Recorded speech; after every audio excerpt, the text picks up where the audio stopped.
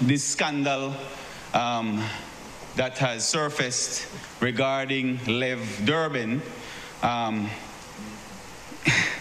I mean, there's a lot. There's Danny Mason, there's a lot. But in relation to the particular scandal that has surfaced, I would want to say that your duty as the Prime Minister and the head of state is to contact the Charge d'Affaires of the U.S. Embassy.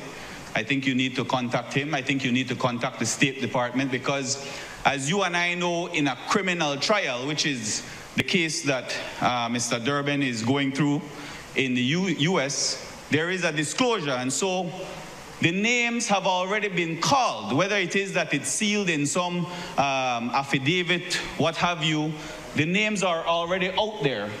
And so the Prime Minister owes a duty to this nation. Let's not wait for the trial to happen, because the names are out there. So we need to, at least, Prime Minister, employ your best effort to get that information. If I could call, I would have called, but they're not giving me that information. But as the Prime Minister, and a serious situation like this, I'm sure that they would give you that information.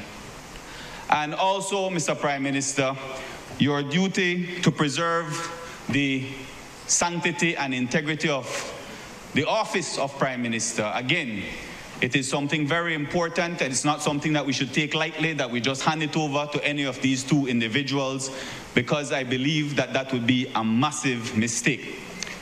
And then, on a final note, in terms of your duty that I see, Mr. Prime Minister, and if I may just share a running joke in Caribbean Shores, because I was campaigning last night, and they said, yeah, I have to start because the thing could be any minute now. When I was campaigning, one of my constituents said that he got intelligence from inside the cabinet room when you were going around and asking each and every one of the cabinet members, did you receive 25,000 US from Lev Dermen? And each of them said no, as you said. But one of the ministers turned to another and said, family, but the public, they kind of said that you are the one we get it, you know, how you just tell the man no? He responded, the minister responded and said, I know they lie, you know.